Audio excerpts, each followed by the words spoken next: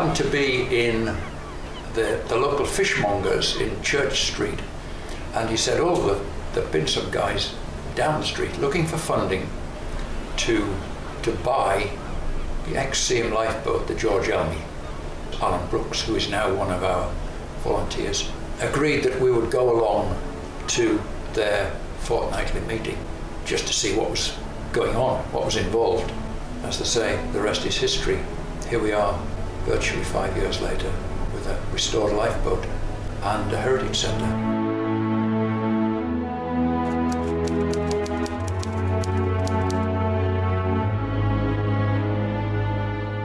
Built in 1828, Seam Harbour is the only man-made harbour to exist on the northeast coastline.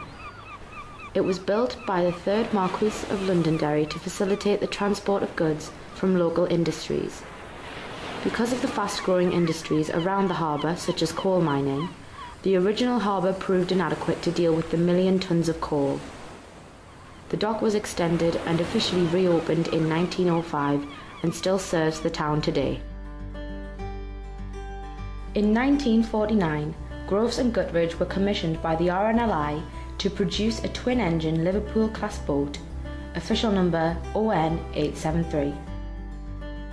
The funding was provided by Miss Elizabeth Elmy, a spinster at Stoke Newington, London.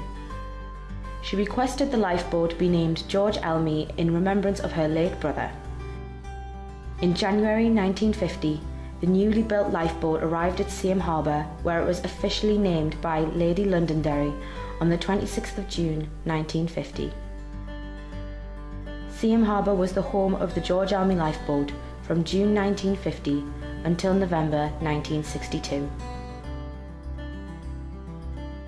George Elmy responded to 26 calls and saved the lives of 20 people in 12 years. During the late afternoon on Saturday the 17th of November 1962, the lifeboat set out with 5 crew members on its last voyage. The lifeboat went out on the 17th of November 1962 to answer a call from a fishing vessel, Economy. The Economy had been launched somewhere between 2:30 and 3 o'clock. The weather wasn't too bad. The weather got up at 3:45 or thereabouts. There's another vessel went out just before the Economy, the Silver Spray. It returned to the dock at 4 o'clock and raised the alarm that the Economy was still out. The lifeboat was launched at 4:10, and within 10 minutes they were alongside the Economy and had lifted all 5 fishermen off. They brought themselves back to Seam, and just as they were coming across the bar, that's between the South Pier and the North Pier, they were caught by 2 massive waves and had turned the boat over. The boat was not a self-rider, it is a unsinkable boat, so once it turned over, that was it wasn't coming back. And the sea state, by this time, it was a hurricane force winds. It was driven onto the beach. Unfortunately, 9 people were lost and 1 survived.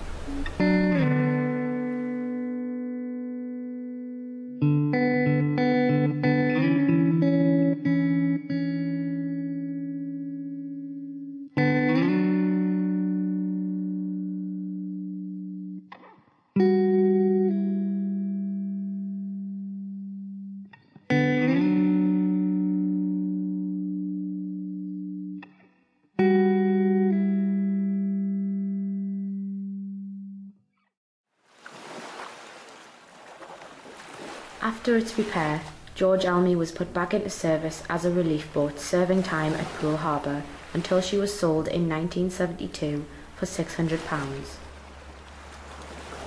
Following a career as a fishing boat in various harbours, she was eventually put up for sale on eBay in May 2009. East Durham Heritage bought the boat with help from a local fisherman. In April 2009, I was looking on eBay for things to do with sea, and I came across a lifeboat which claimed to be the ex-Seam lifeboat, the George Emily. I thought, that's strange, it's not Emily, it's Elmy. So I delved further into it and I found out it was indeed the ex-Seam lifeboat, the George Elmy. I made inquiries and confirmed it with various people that it was. we decided that we would buy it. I then got in touch with the fella who had won the auction on eBay, told him who I was, who I represented, what we want to do with it. So he said, well, the boat did belong to Seaham. If you want to do that, I'll bring the boat up for you and I'll sell you. The George Elmy returned to its home in Seaham on May the 5th, 2009. With the help of major national funders and local donations, the fundraising began. We knew precious little about raising funds from various sources. Fortunately, there's information available which guides you along the route. We had, from within the community of Seaham, an anonymous donation. The first donation we got of £5,000, and that remains anonymous to this day. We identified possible funders, people like Sir James Knott Trust, Heritage Lottery Fund, Asda Foundation, the Barber Foundation.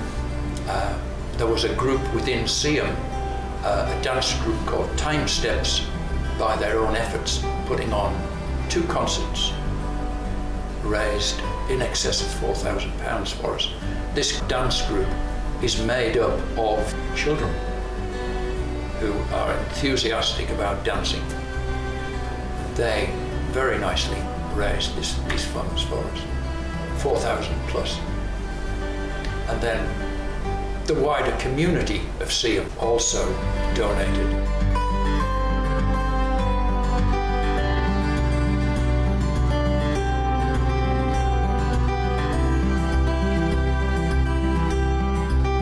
In April 2011, the target was reached and the restoration of the George Elmy could commence. When we get the boat back and we actually get all the monies together and get the restoration done, we hope to bring it back and put it in the 1870 lifeboat house and use it as a maritime museum, so we can bring school children down, because that's who we're doing it for. We're doing it for future generations. We also wanted to be a permanent reminder of the maritime heritage of Seaham, and of course the lifeboat station that was here for 109 years.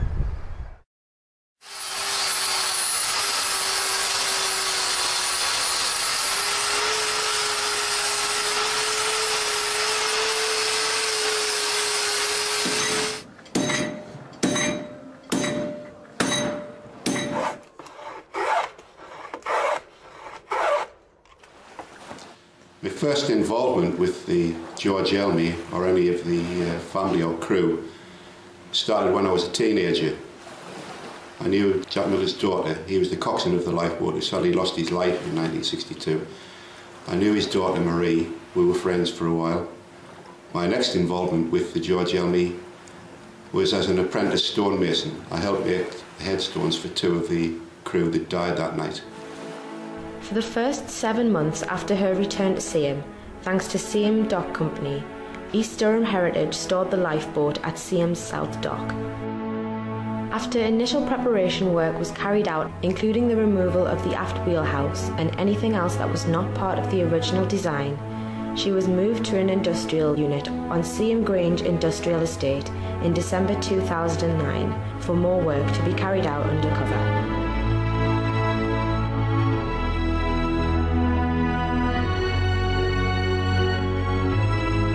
By April 2011, the target of £92,000 was successfully reached to complete the restoration of the George Elmy. On the 20th of April 2011, the George Elmy was moved from her temporary home in a unit on Seaham Grange Industrial Estate to Fred Crowell's boatyard on the River Tyne in South Shields.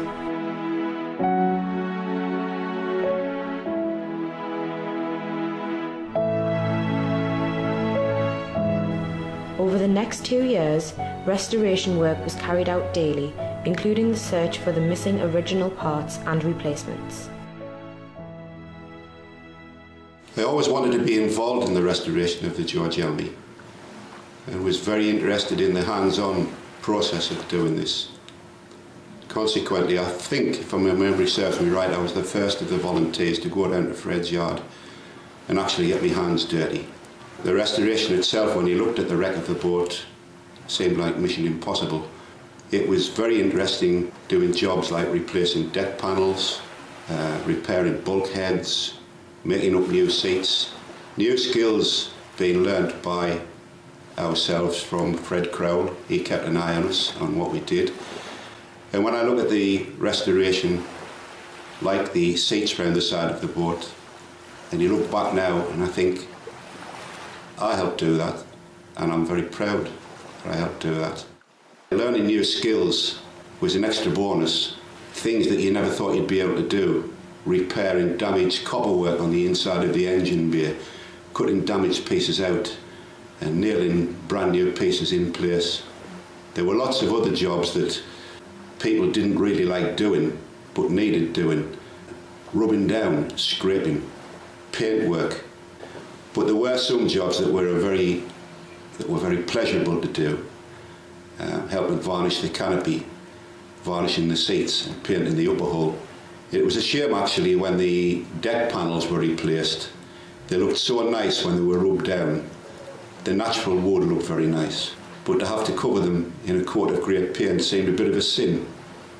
But nevertheless it had to be done to maintain the authenticity of the restoration. I started boat building at 15 and a half, working for Robson's South Shields. Did an apprenticeship till I was 21, and then I've done boats ever since. A few years ago I was approached to do a bit contract work on a lifeboat called the George Elmy. Somebody had actually spotted this boat on eBay. Anyway, when they spotted it, they decided to go for it, buy it and do a full restoration on it. I did the restoration on it, which took approximately a year and a half. It was an absolute pleasure to work on the boat. It was a challenge, a real challenge, because it was all traditional wooden boat skills. None of these boats will ever get built again, so it was a one-off chance for a job that I really enjoyed. But we did have some help from the East Durham Heritage, and they were a good help, and I think we all learned a lot from each other, and the lads did enjoy the experience. A lot of banter between we, and it went down well. Sourcing missing parts proved a difficult task until a semi-derelict redundant lifeboat was located on the Isle of Skye.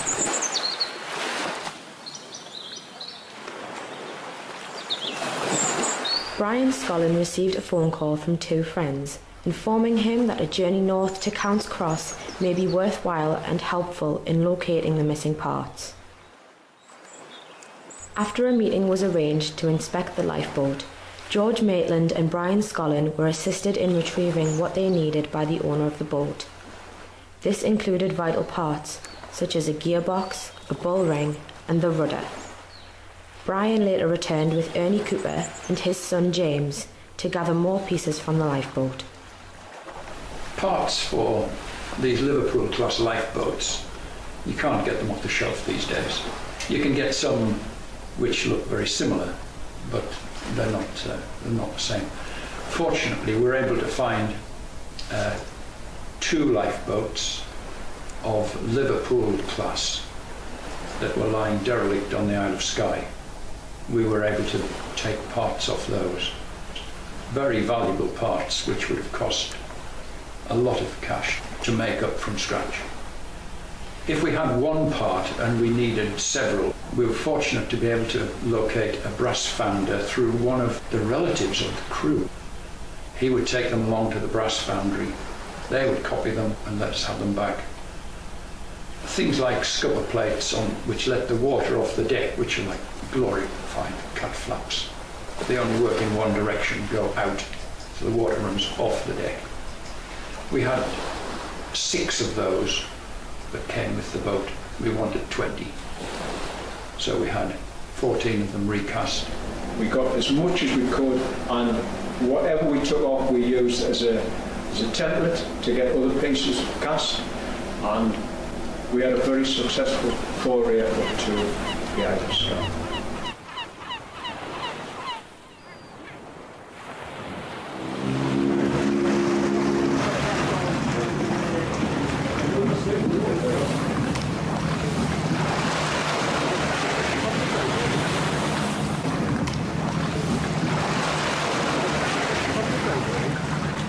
Just under 2 years later, the restoration was nearly complete and George Elmy was launched on the 14th of March 2013 from Fred Crowell's boatyard in South Shields. 1, 2, 3.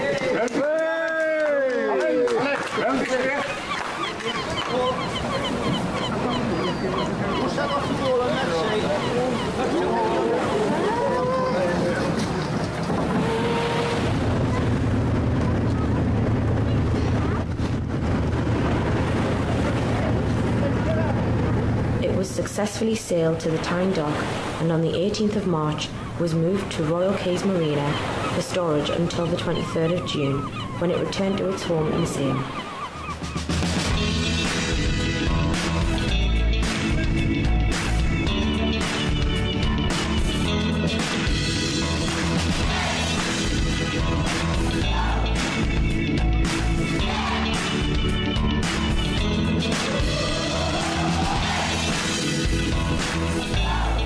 After years of hard work, East Durham Heritage Group fulfilled their dream of restoring the George Elmy to her original state and sailing her back into Seaham Dock where she belongs.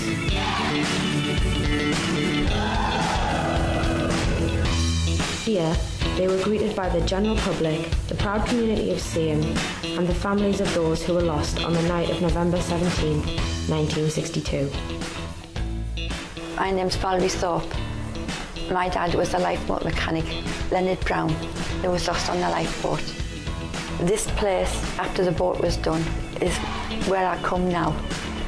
It's just somewhere to come back to see this and all the work they've done, and I very appreciate all the men who've done all the work on it. When they came back and I had the chance to have a look on the boat, it was my dad's boat back to the way it was, the way I remembered it. The members of East Durham Heritage Group were nationally recognised for their hard work and were nominated for a National Museum and Heritage Award. Museum and Heritage Awards 2014 were held in mid-May in London at 8 Northumberland Avenue.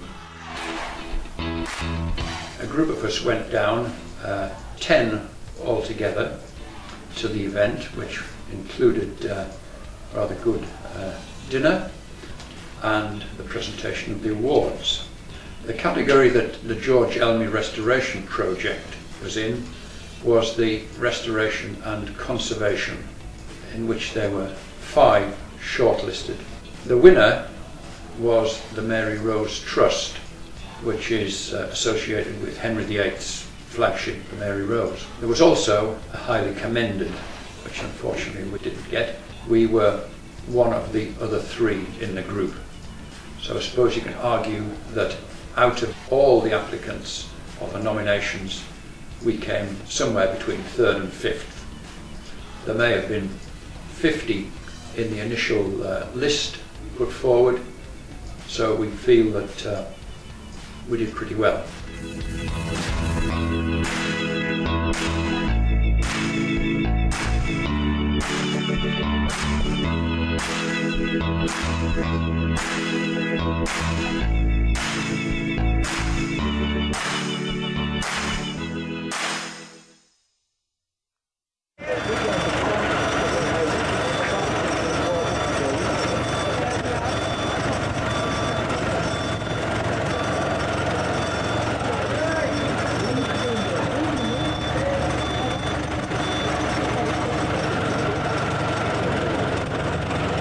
Today, the George Elmy stands proud in Seaham Lifeboat House for all to see. The Lifeboat House is now renovated and used as a museum for visitors of all ages and is run by volunteers of the East Durham Heritage Group.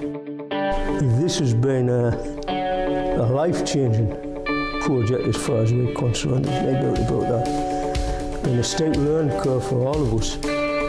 It's been a challenge, but I think we've been up to the challenge.